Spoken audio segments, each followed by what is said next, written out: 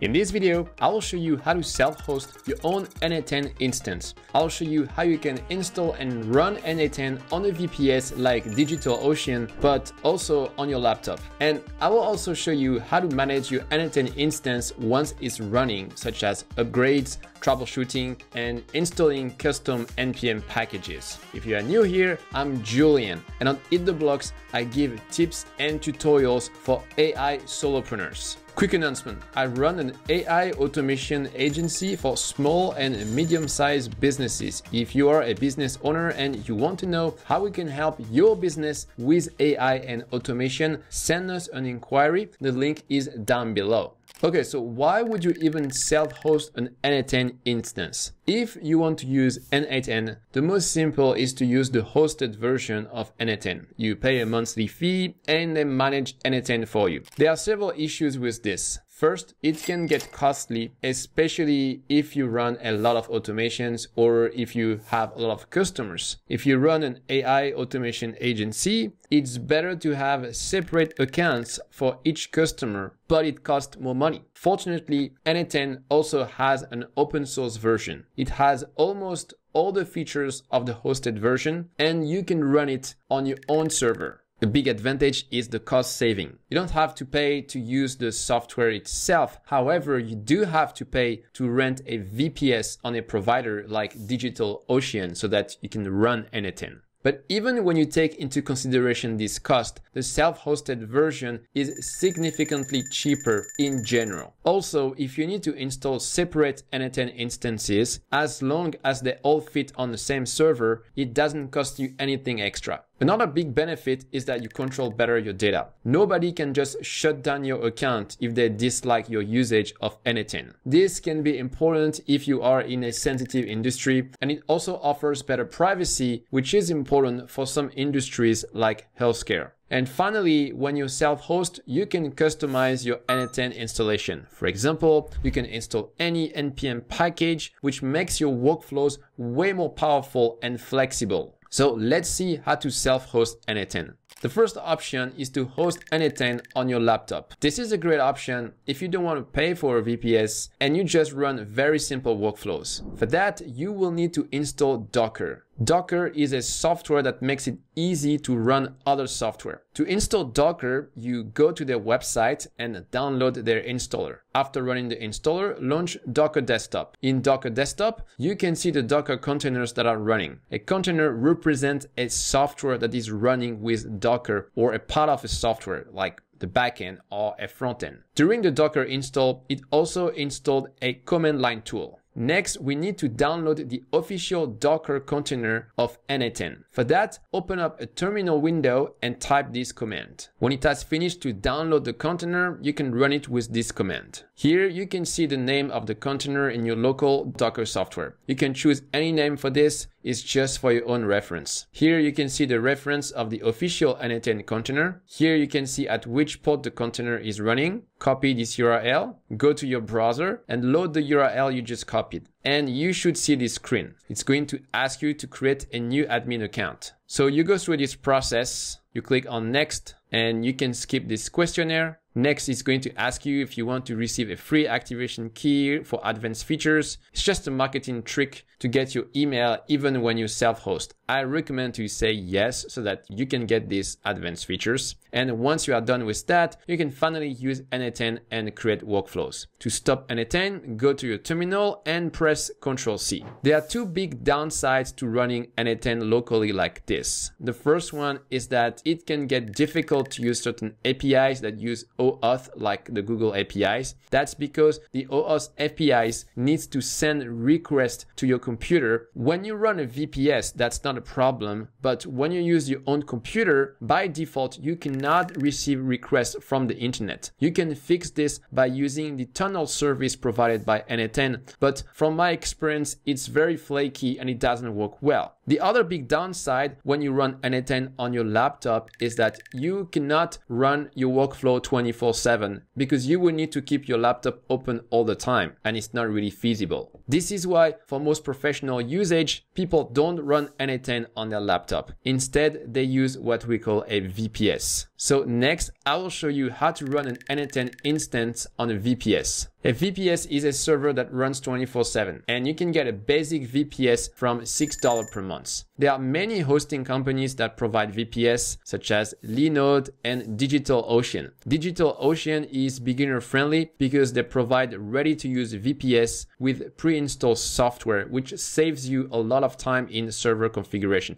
So I recommend to use them when you get started. So you go to the website of DigitalOcean, you create an account. In your dashboard, you go to the Droplet menu. Droplet is the term that DigitalOcean uses for VPS. You add a payment method, then you need to select where the droplet will be located, so ideally somewhere close to you. Then you need to configure your image, and it's here that DigitalOcean shines because instead of starting from scratch, you can use one of their pre-built droplets. So you go to Marketplace and you pick the n8n droplet. The n8n software will already be installed on this droplet, so you won't have to configure anything. Keep in mind that this is provided by a third party. This is not an official droplet provided by the n8n team. Then you choose the CPU, memory, and storage that you need. So you can just start with the lowest packages. If you ever need more capacity, it's always possible to upgrade later. Then you choose the authentication method. So this is to connect to the droplet. It has no relationship with your n8n account. You will rarely need to connect to the droplet directly, except for the initial setup, for upgrades, or if you have some troubleshooting to do. I recommend SSH keys. This allows you to easily connect to your droplet in a secure way. So you click here and then you will have instructions for how to generate SSH key.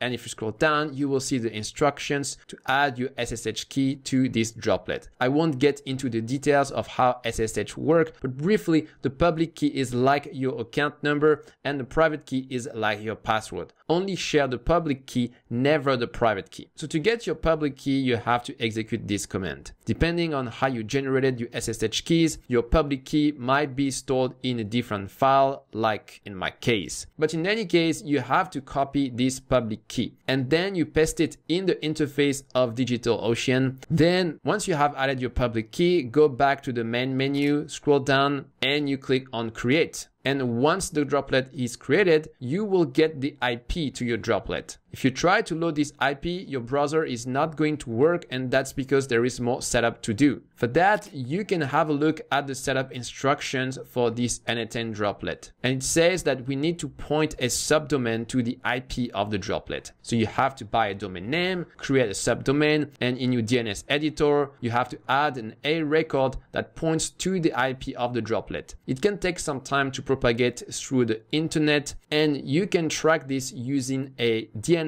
lookup tool. Once the DNS tool shows the correct IP address, next we have to connect to our droplet for the initial setup. So in your console, you are going to run this command. So here we want to use the root user. It's like the admin of the server. And here we have the IP of the droplet. You press enter and then you should see this screen. And here we can see the setup screen of the n8n droplet. So first we have to tell it which subdomain we want to use. So let's enter our subdomain. And after we have to enter the domain name. So we press enter. And after you should be able to load n8n in your browser by using the subdomain you just configured. And you will have to create your admin account like I showed you in the previous chapter of this video. So next, I will show you another way to install n8n without any pre-built droplet. But why would you do this? Because it seems more complicated. The problem with the method I showed you just before is that you depend on a hosting provider that already provides an n8n image. But if you want more flexibility, it's also possible to install n8n yourself. And in this case, you can use any hosting provider. So in DigitalOcean, I'm going to create a new droplet. So I'm going to choose the region closest to me. Then this time we will not go to the marketplace, but we will just choose a basic operating system. So we will choose Ubuntu. Then we're going to choose a basic share CPU. Then we're going to choose the $6 a month option. There is an even cheaper option, but I'm not sure this is going to be enough. So we're going to keep the $6 one. Then for the authentication method, we're going to keep the SSH key. Finally, we scroll down and we click on create. All right, so now it has been created and we can see the IP. And then we're going to follow these instructions from n8n. So n8n has a ready-to-use setup with a server and an n8n instance already connected to the server, and everything is packaged with Docker Compose. So this makes it really easy to install n8n on your VPS. All right, so we copy the IP, then we are going to SSH into our server. So then we're going to check out the instructions, and we need to create a new user to run n8n because it's a bad practice to run any software with the root user. So we are back in our terminal and we create this new user that we call n8n. Then we need to give the sudo permission to this user so that it has administrative privileges. All right. Then it tells you that you need to configure SSH for this new user, but we are not going to do that. We already have SSH configured for the root user. However, once we are connected to the VPS, we can change the user. So now by using the sudo command, and we change to the home directory of the n8n user. This is where we're going to do the install. So now back in the instruction, the next step is to clone the repository of the n8n setup. So we do this, then we go in the folder we just downloaded. So it contains the configuration for n8n and the server that sits at the front end. So next, let's go back to the instructions. And we have to create 2 Docker volumes. So this is where the data of n8n is going to be stored. But first, before we can use Docker, we need to install it. So this is a documentation of Docker, and this is how you install it. So basically you have to follow the instruction. All right, so now Docker is installed. And so we're going to check that it's working fine with this command, and this is working fine. So next we need to create the 2 Docker volumes. So one is for Caddy, the server, and the other one is for n8n itself. So next you need to set up the DNS. So you need to point a domain name to our droplet. So for that, you copy the IP, then you go to the DNS provider and you add a record for your subdomain. After, you have to configure the port on your server, but that's only if your firewall is active. So in our case, it's inactive, so we don't need to do anything. After, you need to configure the environment variables. So you need to use a code editor to do this configuration. In the n8n documentation, they show you nano, but I prefer to use vim.env, and here we're going to do some customization. First, we customized the data folder. So this is where we downloaded n8n. After, we need to customize the domain name after the subdomain, and then we save the file. So I use vim. So to save the file is : and wq. So then we need to configure Caddy, which is the web server. So we need to open the Caddy configuration file. So that's in the Caddy config folder. And here we just replace this by our subdomain and we save this file. And finally, we need to start Docker Compose with this command. So it's going to download all the Docker images that we need, and it's going to start n8n. All right, and so now, and we have an error here, and it's probably a configuration problem with our server. So let's make sure that we know exactly in which folder we are. So we're gonna copy this, then let's reopen our .env file. Let's correct the data folder here. And so now it should be okay. So let's restart n8n. And so now it's working. So if you go to the front end, you should see this. So you will have to set up your admin account exactly like I showed you for when you install n8n on your laptop. So now let's talk of how to manage your n8n instance. If your n8n instance crashes, Docker is going to restart it. But if for some reason it still doesn't fix the problem, there's another solution. So for this, you SSH to your server, then you stop the container with this command, then you restart the container with this command, and that should be fine. So next, I'm going to show you how to update your n8n instance. So when there is a new n8n version, you should see a message in the menu bar of n8n. So to update, you have to download the latest version of the n8n Docker image. Then you have to stop the container. Then you restart the container, and that's it. So next, I'm going to show you how to install new NPM packages to your n8n. So in n8n, you can use JavaScript in code nodes. In code nodes, it's also possible to use npm packages, but you need to install them before. So for that, you go to your server, you stop your n8n instance. Then let's see what we have in our Docker Compose file. So here we have the detail for the n8n container. So it references the official n8n container, but we're going to replace this by a custom container that we're going to create ourselves. So to create our custom container, we create a Docker file. Then we open this Docker file. And we're going to start from a base, and the base of our container will be the official n8n image. Then with the user root, we are going to install the npm packages that we need. So for example, if we just have one like Cheerio to do some scraping, this is going to be like this. But if you have several, then this is going to look like this. And after, we're going to change to the user node.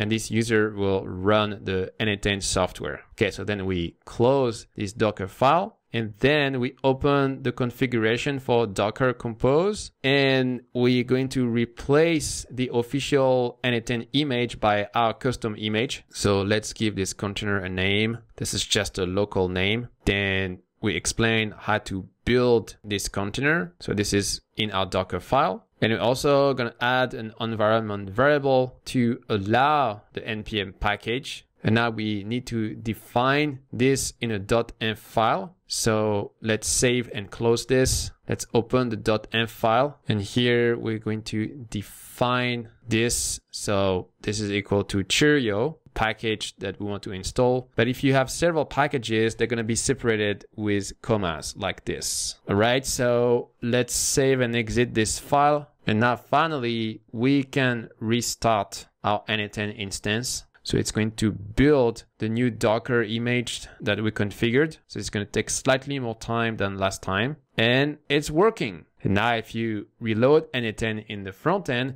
it's going to work like before, except that now you can use the npm package that you just installed. So n8n is awesome, and self-hosting gives it even more power. This is why I self-host all my automations and the automations of my customers. I also run an AI automation agency where I help businesses to grow faster and more efficiently with automated workflows. So if you're a business owner and you want to know how we can help your business with AI and automations, send us an inquiry. The link is down below. Nowadays, every business is rushing to become more efficient with automations, and if you ignore this, you will be left behind. All right, that's it for this video. Bye.